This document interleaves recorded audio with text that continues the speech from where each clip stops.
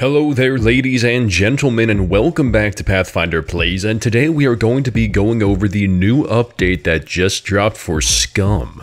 Let's get into it.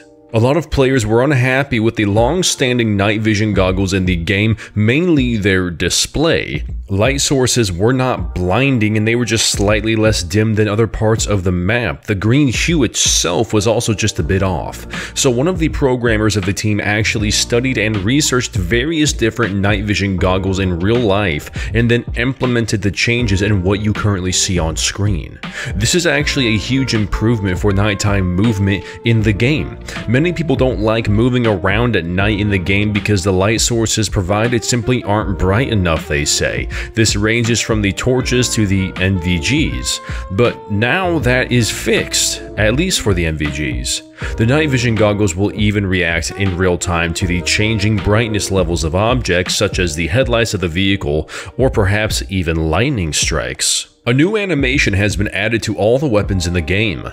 They say that this is a continuation of the current check magazine animation in the game, but if you didn't have a magazine inserted, there would simply be a numeric indicator. But now if you have no magazine inserted, your character will check the chamber itself. This will help the game feel just a bit more polished, and I will gladly accept this update.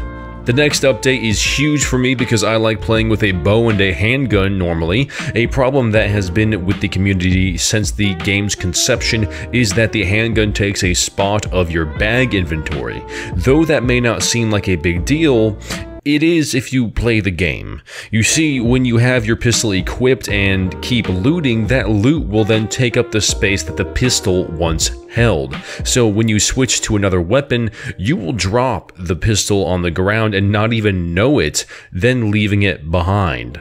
However, now that they have their own holster to go into, much like the arrow quiver for the bow, that will no longer be an issue. You can craft the pistol holster yourself, so there is no need to go around trying to find them. Although I do think that they should make different holsters able to be found around the world, because there's police officers who have holsters on their black gear and etc. But this is a good start in the right direction. Along with the functionality of it, it looks rather sexy. Of course, there are a number of bug fixes as well, but I'll go over the ones that I found the most notable. Firstly, they said that the bug was fixed where a person can go invisible.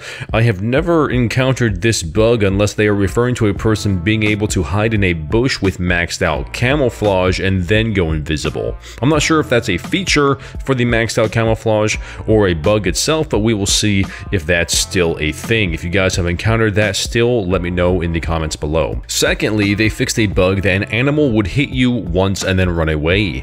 This is great because now when a black bear comes out of nowhere and tackles you, it will continue to maul your helpless body instead of running back into the trees. Thirdly, milk now gives you vitamin D. Vitamin D helps your bones absorb calcium, so maybe when the bear starts assaulting you, your bones won't break so easily.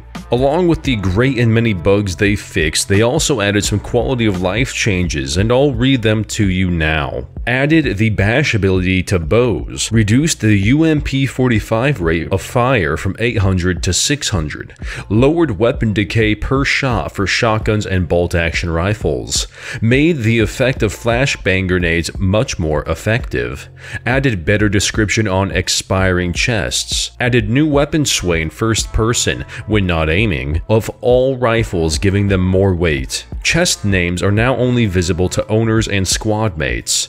Adjusted the amount of animal skin available when skinning animals.